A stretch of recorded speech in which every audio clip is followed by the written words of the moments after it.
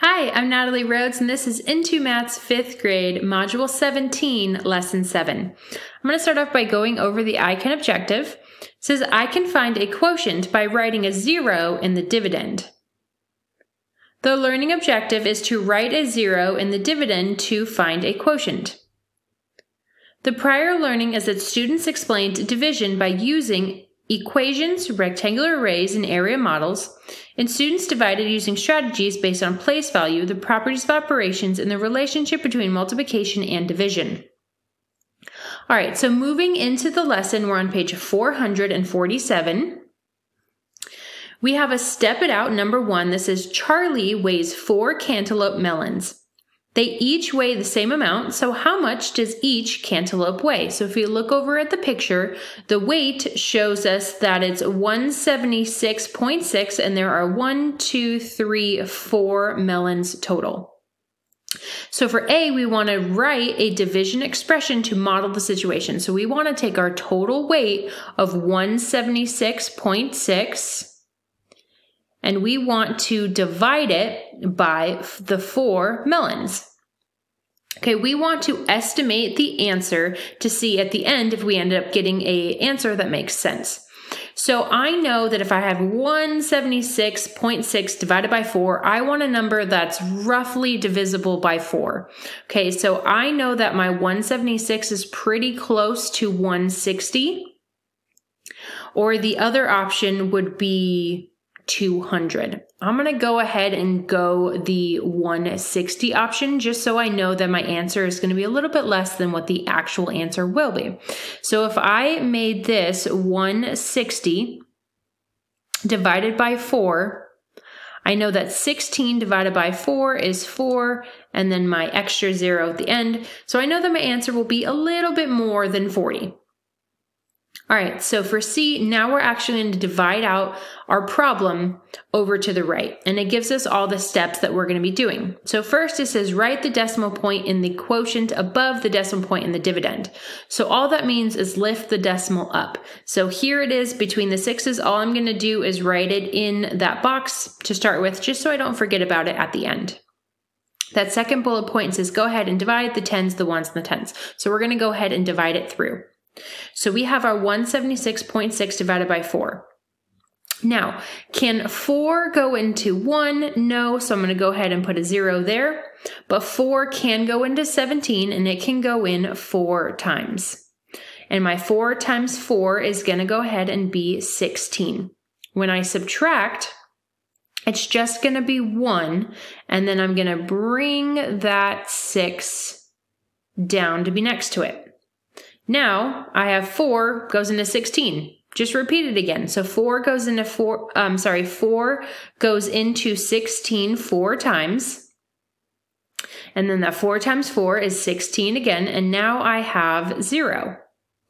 I have to go ahead and bring down that second 6. Now I say how many times can 4 go into 6? 4 can go into 6 one time. And 1 times 4 is 4. Now, I have 6 minus 4 is 2. That's the end of our original problem, right? Is our answer would be leaving off at 2.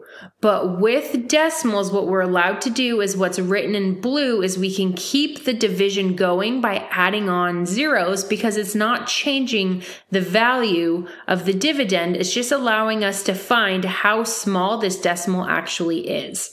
So what the problem did for us here in blue is it added a 0 right here. And so now what we're allowed to do is we're allowed to keep going until the problem ends. So now we can bring down that 0 next to our 2 to make it 20. So now 4 goes into 20. We know that goes in 5 times equally, so that 5 times 4 is 20, and now we're ending on a 0. So instead of 44.1, which technically is correct, the most accurate answer is 44.15 because we know that it's exactly right, it's the exact amount because our division problem ended in a 0 instead of in that remainder 2. All right, so For D, it says, how much does each cantaloupe weigh? Well, we just found out that it weighs 44.15, and our units here is ounces. All right, let's go ahead and flip the page now. We're going to do number 2. So pretty much the same work, just a different problem.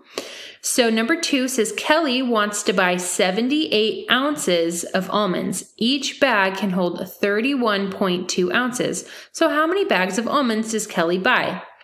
All right, please don't be confused by this. The 78 is the larger number, even though it doesn't have as many digits.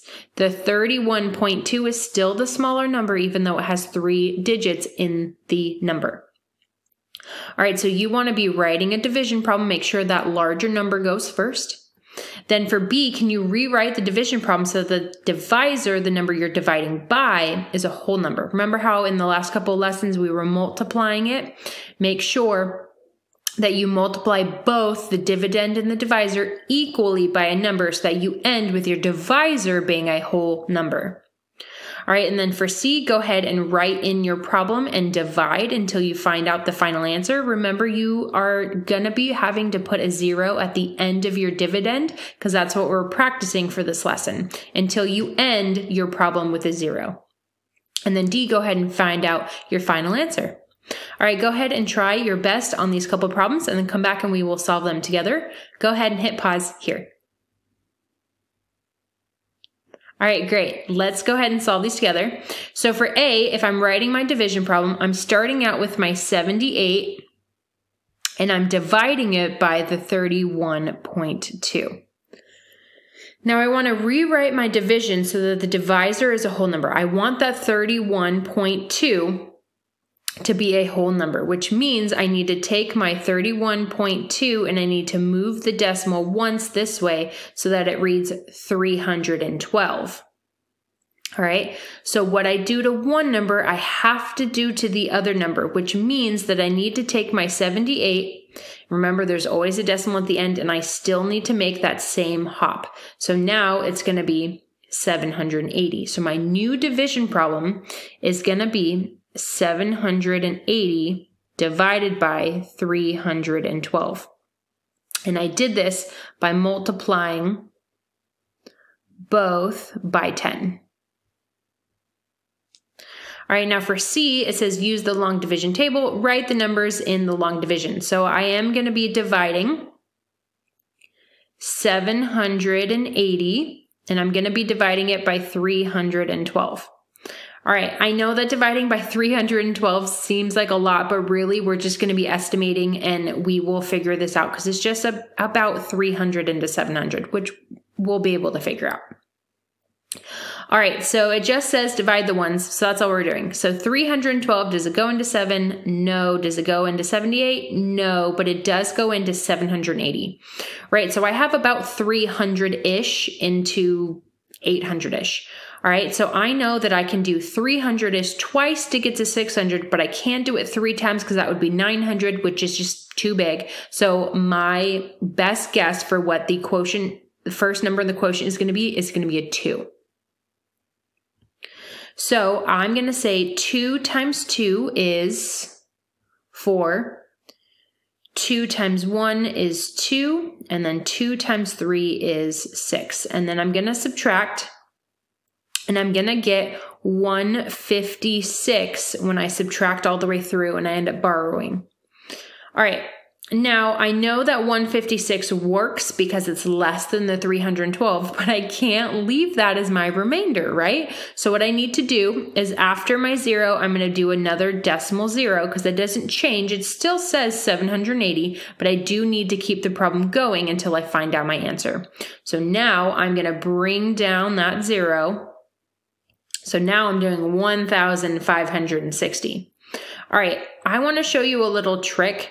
Ignore the last 2 digits on both. So cover up your 12 and cover up your 60 in the 1,560. You're just looking at 3 into 15. We can do that. How many times does 3 go into 15? 5, right? So I always do that. I always cover up the numbers until I find out what I'm actually dividing by. I know that 300 goes into 1,560 because 3 goes into 15 5 times. Now we get to multiply out. So 5 times 2 is 10. Carry that 1. So 5 times 1 plus 1 is 6. And then 5 times 3 is 15. And look at that, it goes in perfectly. So when I subtract, I'm going to end with that 0, which is what I want. Before we're done, we have to realize that our answer is not 25. What we need to do is we need to write the decimal point up. So we're going to take it from here straight up between the 2 and the 5. So our answer is actually going to be 2.5. So how many bags of almonds does Kelly buy? Kelly buys 2.5 bags. All right, great job. Go ahead and finish up the rest of your problems in this lesson, and I'll see you back for Module 18.